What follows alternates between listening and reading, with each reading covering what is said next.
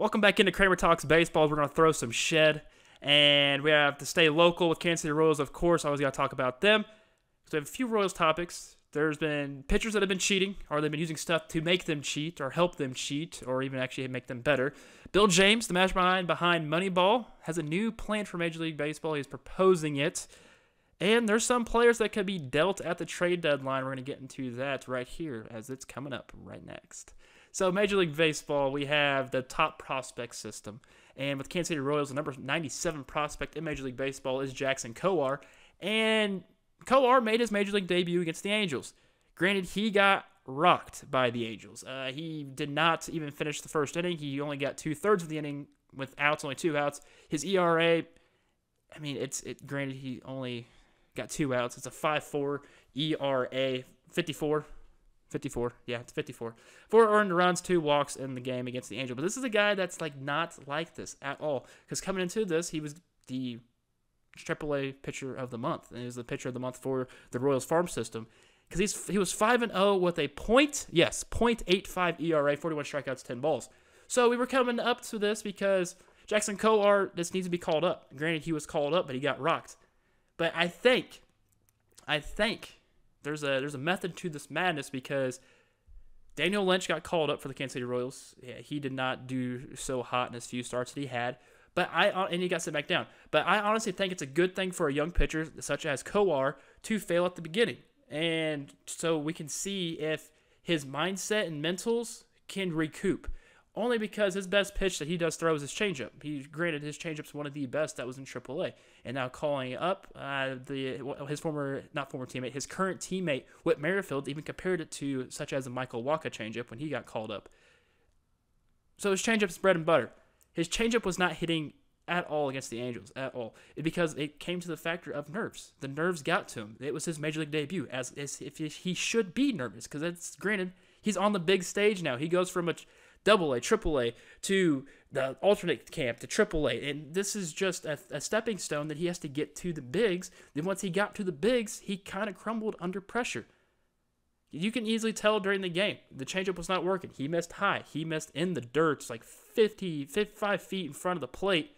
And it just seemed like we could watch him struggle on the mound, and it was very sad. It kind of reminded me back when Michael Myers for the St. Louis Cardinals made his Major League debut, and it was against the Dodgers, and he gave up 9 runs in the first inning, almost a grand slam. And I thought that was the worst start for any type of rookie pitcher being called up. But for Royals history, this might be the worst rookie call-up start for the Kansas City Royals in Major League Baseball. But I think this is a good thing because now our expectations are still kind of low for him as a fan. If you didn't even know who Jackson Kowar is or don't follow the MLB pipeline, you're thinking, okay, he got rocked. We shouldn't start him. But then we start him again because he's going to play again against Oakland. It's going to be a different ball game, I feel like. I feel like Jackson got that jitters out of the way, and then this next game, it will actually show his mental mindset if he can get through the mental aspect of playing in Major League Baseball because it's seriously, they're under pressure. There's cameras on them. Fans are watching. Granted, I know that they've been on TV. They've had fans before, but this is a different level. This is the elite of the elite. That's why Major League Baseball is the number one, baseball organization in the entire world. So, granted, you are going to have jitters, and that's what brings you out from the men to the boys. And let's just see if Jackson Kowar can go from a boy to a man just in his next start. Granted, it's going to take him a while. There's growing pains.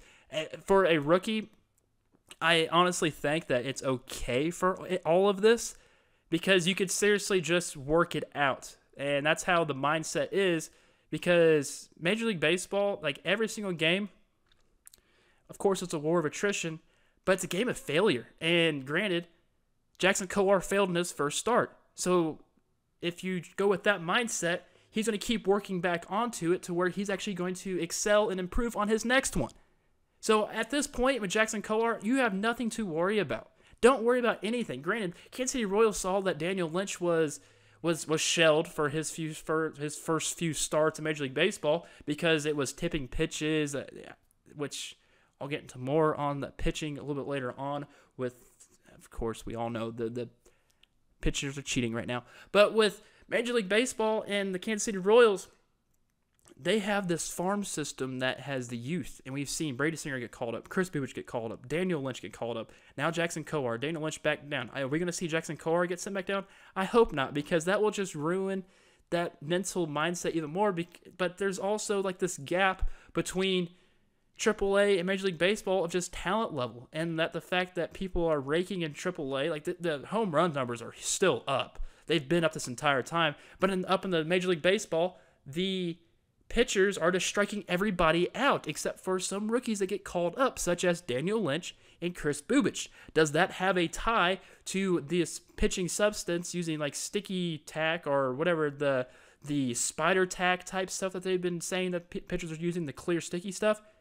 Are they not using it in AAA because we've seen that there's an excel number of home runs, but when we get to the majors, the Major League Baseball players are so accustomed to trying to swing and hit for that 97-mile-an-hour sinker, and they just, park a home run or have a hard hits no matter what, loud outs no matter what, against pitchers in AAA who are not using this stuff called sticky stuff?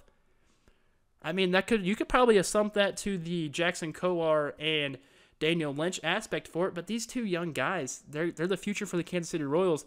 And granted, this is their first season being called up. They made the Major League debut. It's a growing pain. You want these type of problems, because if they fail now, they'll work it out later, and hopefully they achieve and overcome adversity and become the stars that they were prominent to be from when they've been drafted between the rounds of between 1 and I believe 55 between these pitchers, the 4 pitchers that they drafted in 2018. So it's a grind, and it's a slow grind, but I think at the end of the tunnel, there's a big dominant push for these guys that are going to be exceptionally well and good at pitching.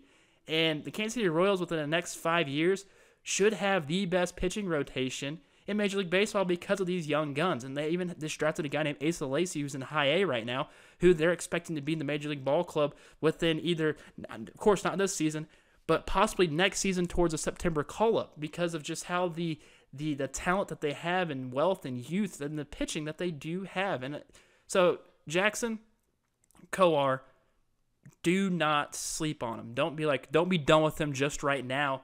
He's a rookie. This is bound to happen. I mean, granted, he's not a pitcher by any means necessary, but look at Mike Trout. Mike Trout got called up. He got sent back down, started in AAA in the following season. So these things happen. These things happen to talented players. They do. So you should don't be concerned. Jackson Kowar will make it back, but I think the young guys need to fail first in order for him to come back. Just go for another. I mean, granted, the Blue Jays pitcher, he did good. The A's. It's just the timing and the fact that, honestly, I do not like how Kowar was called up on a road trip game. I think it'd be a lot better if he was called up during a home game, so then at least know he's more accustomed and familiar. But he got sent out to L.A., Los Angeles, a big market, a huge market out in Anaheim. That I wouldn't say that was strike one, but I was hoping he did a lot better. But granted, I cannot wait. He's going to pitch out in Oakland his next start. Hopefully, if he does start. But his start at Kauffman, if he does not get a win there or be dominant between these next 3 starts that he's going to have, I'm hoping he has 2 more starts before he gets the inevitable if he gets sent down. Hoping he does get a start at Kauffman, because that right there will show the test. That will show the test, because all the Kauffman fans will go around him and they'll actually help him out. And granted, that actually might boost his confidence up and the nerves will go away, hoping. But Jackson Kowar, don't worry about him. He's still an excellent. He's going to excel in Major League Baseball. I bet he will. But here's the thing. If the Royals want to stay at 500 or even be above 500, they're going to have to rely on Salvador Perez to be, 1, healthy, and 2, try to play as many games as he can behind the plate. I think that Salvador Perez is the main and key piece for the Kansas City Royals in order for that pitching staff to be exceptionally well. Granted, last night Jackson Kowar was shaking Salvy off, and it's like, don't shake Salvy off. No, especially for that veteran to rookie experience. Don't shake your veteran off. But when Salvy doesn't play, I just don't feel confident with Cam Gallagher having the same exact pull of what Salvador Perez does. Granted, Cam Gallagher is a great catcher. He's more of a slap hitting catcher when he's even on his bat, but he's still a very good catcher. But your main guy is Salvador Perez, and you want Salvador Perez to be behind the plate as many times as you want. His knees have failed. He had Tommy John surgery. There's a lot of injury bugs that concern, which I mean is good that they're DHing him more. But I think they just need that catcher, that backup catcher, to be, I mean, a little bit better than Cam Gallagher. Another one, so like say he's not in the Major League Baseball anymore, but say like a guy like Jonathan Lucroy. Jonathan Lucroy, once his time at being the full-time catcher to Duplantis, he picked up everything, got signed to Oakland, was their second to third catcher on the team, and he excelled well because he was a veteran and he was able to be the game manager if he wanted to as the backup catcher. Do I think Cam Gallagher is being the actual game manager down there, telling the pitchers what they should throw or not? I don't think so. I think he's still getting all this stuff from Matheny. But with Salvador Perez, he's a guy that you can rely on. This guy's a former World Series MVP. Or no, yeah, he was a postseason MVP at some point. So at Major League Baseball, I don't know. Salvi just needs to play no matter what. And it's going to be hard. It's hard to say that in the grind of 162. Granted, some players play this game to try to do 162 plus the postseason plus the World Series and win the World Series. That's everybody's goal. You got to play, and I think Salvi is the guy that they need. And it's just, I would like to see him behind the plate no matter what, because he's a wall. He's huge. He's capable to do anything back there, and plus his bat this year has done so well. So it would even hurt if he was even out of the lineup. So that's good. At least they put him at DH or put him at first base. I mean, Carlos Santana's there, but I don't know if the Royals want to stay above 500 or granted be at 500. You got to have Salvi play every single day, or it's not going to work. It just won't. And I'm hope I've been be proven wrong. But at this point right now, if the Royals were to either trade for, or if there's a free agent catcher out there that has the capability of the style as, say, Salvador Perez, like even look at when they signed Eric Kratz, a veteran in the league. He can pretty much slap hit, but he's a guy that people looked up to. I'm not saying that nobody's looking up to Cam Gallagher, or I'm not putting Cam Gallagher down. I still think he's a good quality backup catcher, but you need a better backup than Cam Gallagher. That's what I'm just trying to say here.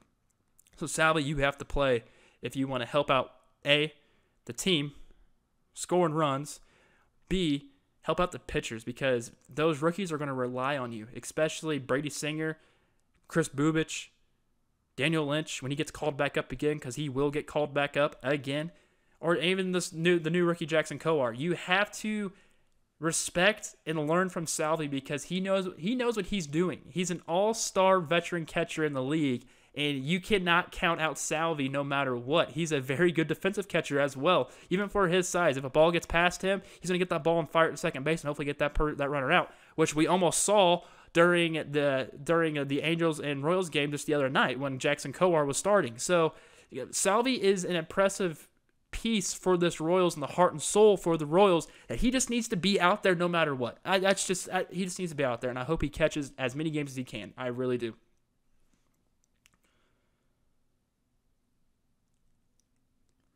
So Major League Baseball, back in the 90s, early 2000s, like when they started cracking down on the use for batters using steroids. But now there's a new steroid in Major League Baseball, but it's not something that players can take or inject in themselves, and that is putting stuff on the baseball.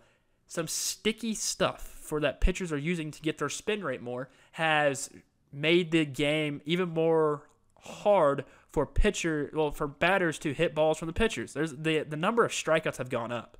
It just has. This could be the first season ever in Major League Baseball history where the strikeout percentage is higher, way higher than the Major League batting average, the average of the batting average. Like it's never happened before that the strikeout percentage is that high on the strikeout rate, and it's because of pitchers using sticky material, or stuff that they can just use to get an upper hand, get more spin, get more break, get more control on the ball to strike out said batters.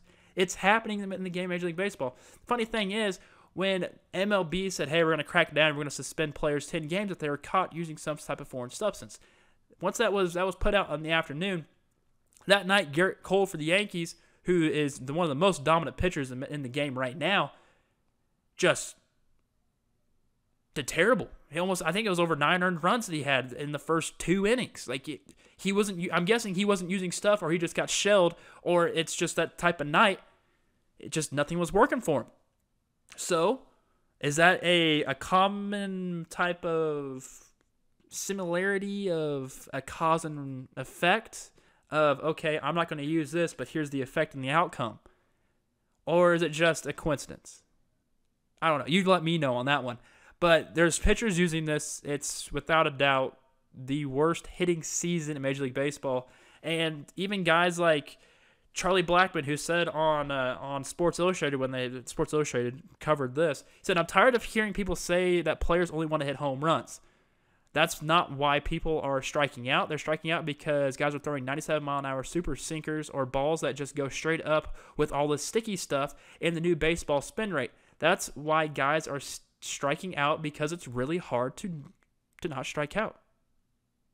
And this is Charlie Blackmon, who's won a batting title. He's a hitter.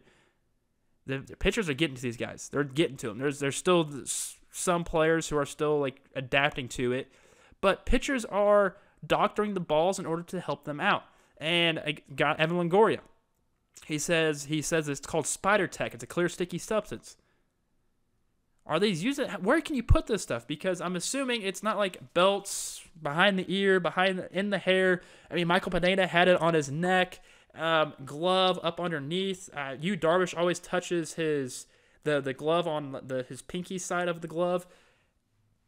Heck, you could put pine tar in your glove and try to smooth it out to where it actually looks, it's a part of the glove, and boom, put your glove in there and you can start digging around. Or if it's up underneath a thing, the people do get creative with how they want to try to use stuff in order to get an upper hand, especially if you're a pitcher. And we've all seen Major League Baseball, the Major League, the movie. It's all the stuff they use: coconut oil, Pam, deodorant, hair gel. What else can they use? Pine tar, of course, Vaseline. They can use anything like that. Heck, you can even cheese grater the ball. And when I say cheese grater, they're not having an actual cheese grater out there. I'm saying when they throw the ball around the horn, players hit the ball onto into a part that might be a little bit rough to get a little bit of I'm trying to think of the word here, a scratch on the ball to where of course when you say if you're throwing a wiffle ball, you got the holes there to make the ball go crazy. I mean, if there's a scratch and your pitcher's a sinker ball pitcher, you're going to throw that ball, and hopefully he knows where that scratch is, and that ball's going to spin more towards the ground and dip more down. Players get creative, and the pitchers at times correlate with the infield saying, hey, do this, throw it around, keep that ball in here. Because players the other day they had a baseball that rolled into a National League dugout, and they're playing with the ball, and the ball's sticking to their palm. They're lifting their hand up, the ball's just sticking up and coming down because of stuff that the pitchers somehow that we didn't see put stuff on the ball. It's happening. It's happening. And heck, even Trevor Bauer back in 2019 for Sports Illustrated even said that if he even used this stuff to help with his spin rate on the pitches, it would just go skyrocket. He will strike out even more people, help him out 110%. So pitchers are using it and they're cracking down on it, and we're going to start seeing suspensions. 4 minor league baseball players have been suspended because of said used substances, and I think 2 of them were in the Whitesox. One of them was in, the Marlins organization. It's everywhere. People are using it. If it's starting to go back into minor league baseball, that's just going to skyrocket, and people are just going to keep bringing up with it. And then Major League Baseball is going to bring it back down because say if someone gets hurt, say if Jacob deGrom uses stuff. I'm not saying he does, but say if Jacob deGrom had to go his rehab stint back in low A. Say if he helped out the pitchers were talking to him, the young pitchers saying, hey, how you do this, how you do that, and he says, oh, I use this stuff that helps me with the pitchers. I'm not saying he does, but that's a thing. Major League Baseball players, when they go on rehab assignments, could actually help, I guess, players cheat. Because, if you're not cheating, you're not trying when in the terms of baseball. So, pitchers are cheating. Why don't you just give the batter steroids and then have everything just go mash? It's like Super Mega Baseball if you ever played that game. Have everything just like that. I'm not saying do that. I'm not condoning the use of steroids at all, but I'm not condoning the use of doctoring a baseball to help gain an advantage. Using steroids helped players get back into better shape and help them, the injury that they've had, go away sooner. Like they can recover quicker, bigger, faster, stronger. That's what they call it. And that's the only reason why that the players use the steroids, and it kind of helped them gain a lot more muscle, a lot more power, and boom, home runs were hit. That didn't change the hand-eye coordination. The thing with this, the sticky stuff, as I'm saying, you're actually putting something on a ball to help you gain an advantage. If you took steroids, you still have to use your hand-eye coordination in order to hit a ball. So if you were going to go up against a guy who has steroids, a guy who has the ball stuff, who do you think is going to win? I'll tell you one thing, it won't be the batter, because the batter still has to use his hand-eye coordination, and the pitcher can use whatever he can to help that spin rate. Because, heck, do you think Barry Bonds is going to try to hit a 97-mile-an-hour sinker? I mean, granted, he probably will about 50% of the time, but the pitchers still have an advantage on this no matter what. And people were talking about, oh yeah, move the mound back, move it back, lower it. No, just have the pitchers use the ball clean, or use the stuff that Major League Baseball tell the umpires to rub on, like this type of dirt or mud that they put on the ball in order for it to just have it not as slick. Just use that. They have rosin back there. The rosin is legal to use. Use that. Don't use the sticky stuff. People are always trying to get up the upper hand or advantage on something. But I'm telling you, if you have a guy using a pitch with this sticky stuff, say if it's Trevor Bauer versus a guy who took steroids, like let's just say Sammy Sosa, I'm pretty sure Trevor Bauer is going to strike out Sammy Sosa about 70% of the time. I believe that without a doubt. I do. Sticky tack, spider tack. Sticky tack might work too. Pitchers are cheating. They truly are, and we're seeing this, and it's cracking out. And I feel like this might be, I mean, it's not going to be like a big steroid scandal. I bet we're going to find out names of players who are using it, or players are going to come out and say, hey, this player used it. Like, say if Mike Fryer is going to, I wouldn't say tattle again, but say, oh yeah, all the Astros players do it. Oh yeah, Garrett Cole definitely does it. Oh, Justin Verlander definitely does it. If Justin Verlander at the age of 39 or something like that uses this stuff, or has he been using this stuff, or has he been telling people to use this stuff? You don't know, because it's a part of the unwritten rules of baseball where you really don't talk about it. It's true. It all goes back. It's funny now how all of it always goes back to the unwritten rules of Major League Baseball. Granted, this is a weird 2021 season, and it's just going to get even more funkier. It will. It'll just get funky as it can be. So if you ever heard the name Bill James, that's the guy who is behind all the Moneyball stuff that helped the Oakland Athletics. Now he's trying to propose a new deal. He was on MLB Now, and he says whatever equipment the batter is wearing, he needs to wear it around the bases.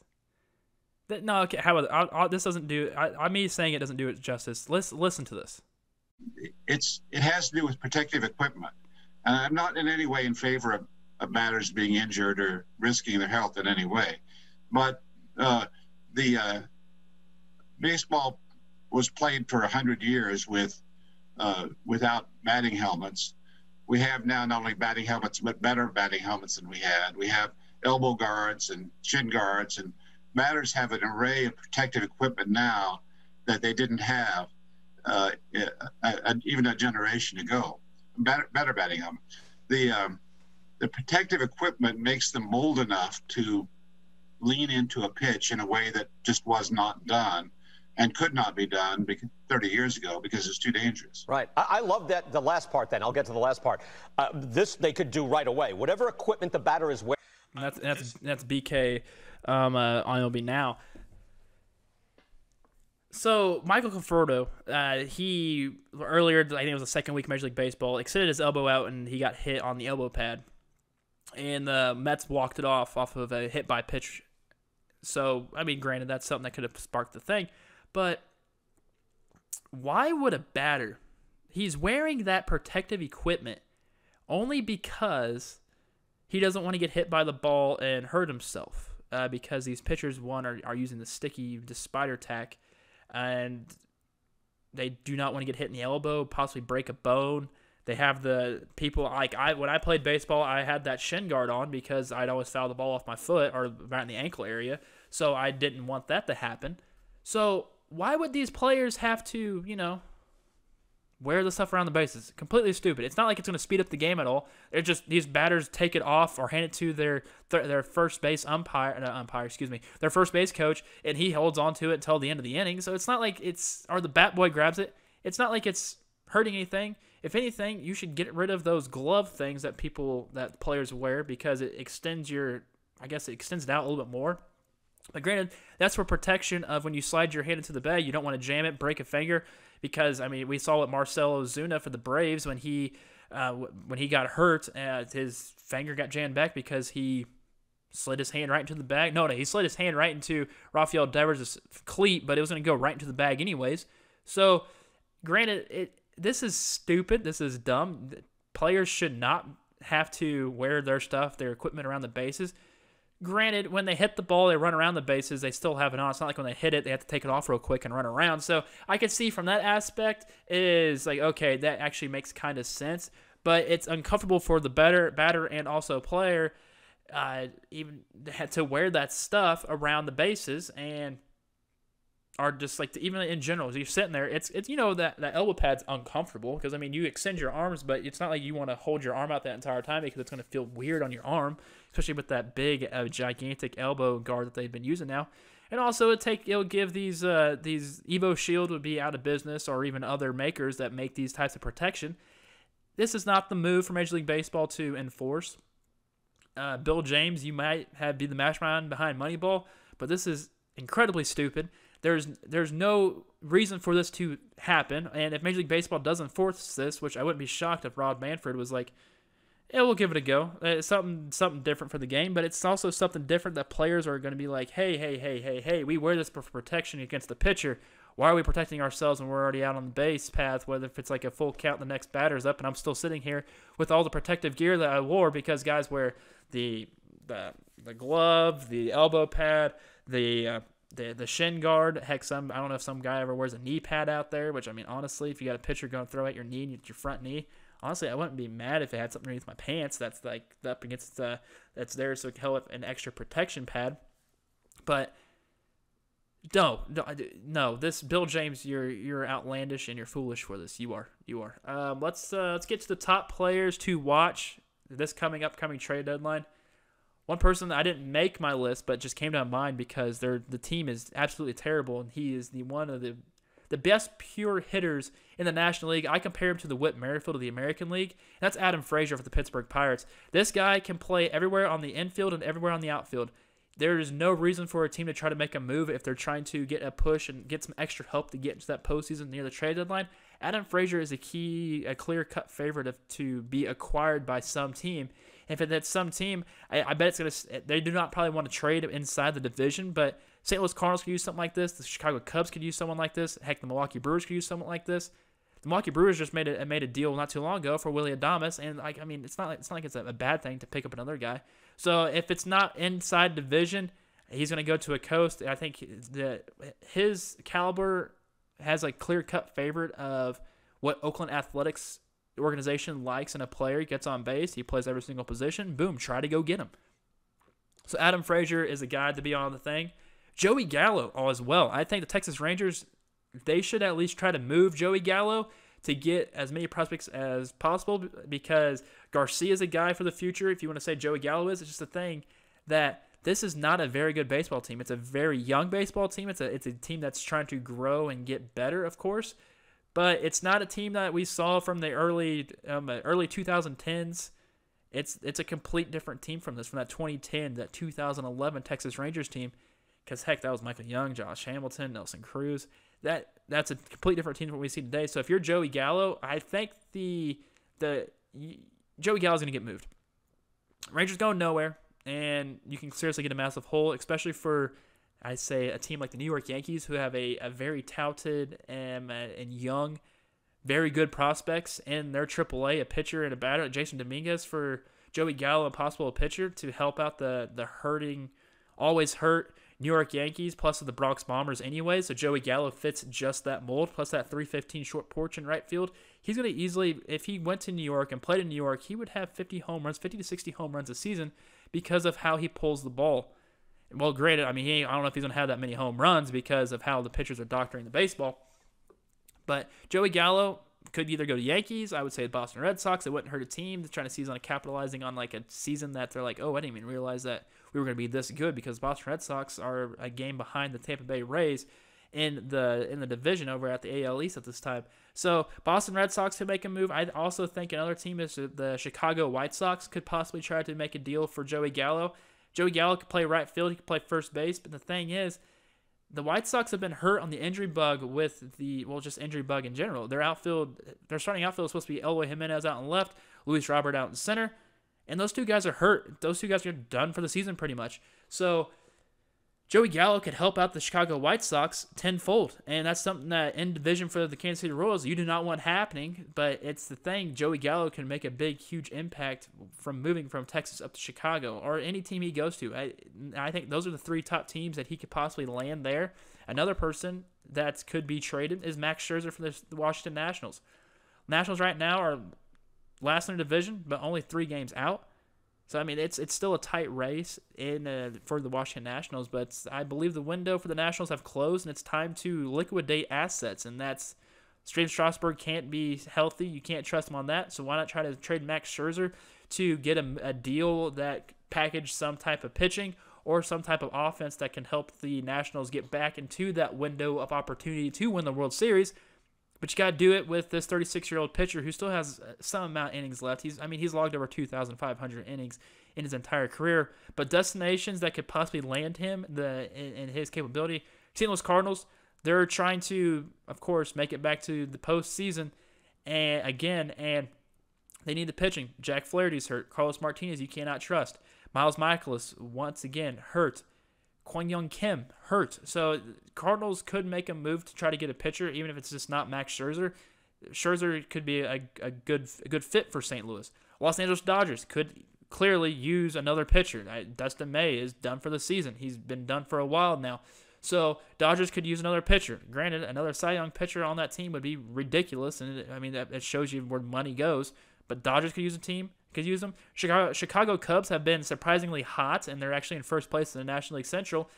Could they use some more help in their starting rotation? Why not? Go for Max Scherzer. Tampa Bay Rays. They're a team that likes to buy and also do some weird, funky stuff. But if they can see, if they saw what Rich Hill's done, and Rich Hill's been one of the most dominant pitchers in the American League this season at 40-some years old, get a 36-year-old Max Scherzer. Try to milk as much as you can out of him.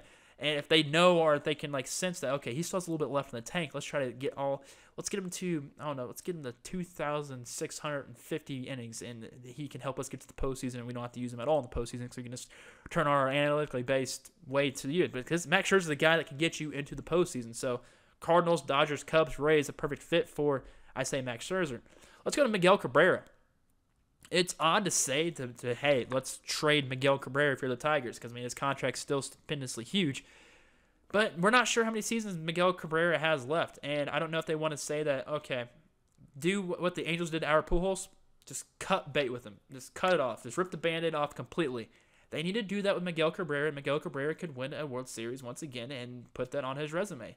Destinations to him, I feel like Athletics could try to make a splash on a DH or the Boston Red Sox, but DH is the thing that I would have Miguel Cabrera be at. So Miggy, DH somewhere else, and rather than Detroit, because he still has the at-bats and stuff. He still has his good hand-eye coordination. His power may not be there anymore. He may just be more of a push hitter, but that's okay. Let's go to Nelson Cruz. The Twins stink this year. They do. This Nelson Cruz has the only good stick on that team that's been trying to help them. Their pitching's been terrible. Their bullpen's been terrible. This is a failed season. I wouldn't be shocked if more players I think the Twins are going to be the most heavy trade team to get rid of assets like Jay Happ. I wouldn't be surprised if Barrios gets moved. Nelson Cruz is the clear-cut top guy to get moved, and the teams that could possibly use him, Yankees, of course, because they need as many bats as possible, especially for home run hitting bats. They tend to love those. Or the Boston Red Sox, they could use another help off the bench, DH. I mean, clearly he's in a DH. He's not coming off the bench. If Nelson Cruz is coming off the bench, you're using him wrong. Or the Houston Astros. Houston Astros, he can still play the outfield, play out in right field. You can DH him. Do what you need to do. Nelson Cruz still has a lot left, and granted, I think he could probably play till he's like 45. He might be the oldest. I want to see him be the oldest batter. He'll have to pass Julio Franco on like the oldest player to hit a home run. I think Nelson Cruz can actually do that. I think he's still got. I mean, I'm not saying he has 10 more years left, but I wouldn't be shocked if he retires like in 2027 or 2028. But yeah, no, Nelson Cruz could be shipped. Adam Frazier, Miguel Cabrera, Max Scherzer, Joey Gallo. Those are my top guys right now that could possibly be on the move to a different our senior year change or anything like that. So if there's any other type of players you think could be moved, let me know in the comment section down below. But I'm going to go to the questions. Got a couple questions sent in to me. If you have a question, a baseball question, put it in the comment section down below. At me on Twitter, Kramer Talks. Just ask it through me that way. Make sure you follow me too, because when I'm about ready to record stuff, I'll say, hey, got any questions, baseball questions, let me know. But the first question is, when will the Royals call up Bobby Witt Jr.?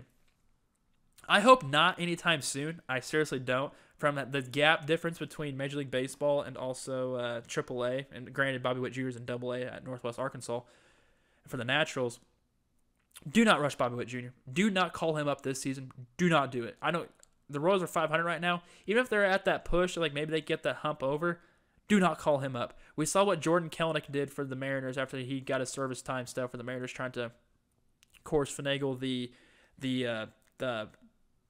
what's it called? The service time of Major League Baseball. He's just went 0 for 39 and just got sent down. He's batting a 0.83. You don't want that to be Bobby Witt Jr. because then people are going to turn on Bobby Witt Jr. Kind of like I'm hoping they don't turn on Daniel Lynch or Jackson Kowar. Bobby Witt Jr., granted, I'd say this season he gets called up to AAA. Next season starts in AAA, gets called up like after the 18th game, like how service time does work out and stuff. Or he Dayton Moore might actually put him on the opening day roster for next season. He should not play Major League Baseball this season. He should at least get moved up to AAA at some point, because he has 8-9 home runs right now in AAA. He's just hitting them out plentiful. But then again, everybody in AAA is hitting home runs and striking out, because he's batting like a 253. Started off the season terribly. I think he went like 1 for 13 his first 13 at bats. So do not call Bobby Witt Jr. up anytime. I know it's fun for the story because of how he's the number 4 prospect in Major League Baseball, but let him simmer. Let him play a full season down in the minors, because he got drafted not last year but 2 years ago. It was only put on the alternate site for the 60-game sprint, and now he's actually playing his first full season in minor league baseball at Northwest Arkansas. Let him go from AA to AAA, and the next season, call him up to the bigs or put him on the opening day roster at some point. So, ETA next season at the latest for Bobby Witt Jr. if everything goes as planned. Next question is, what are your thoughts on pitchers using substances on the balls? What is the purpose of some players covering their batting helmets in pine tar? That is actually very, very a good question. So, I clearly against the pitchers using foreign substances. Clearly against that. But I honestly don't see the difference. Well, I mean, batters put pine tar on their bat. We know that. It's for extra grip. You can only have it for so much on your bat too. But that's another grip thing. Batters also put a crap ton of pine tar on their helmets, and we've seen that, all the dirtiest helmets, because once that thing falls on the ground, it gets pick up the dirt's on out in the pine tar. It's all that sticky residue.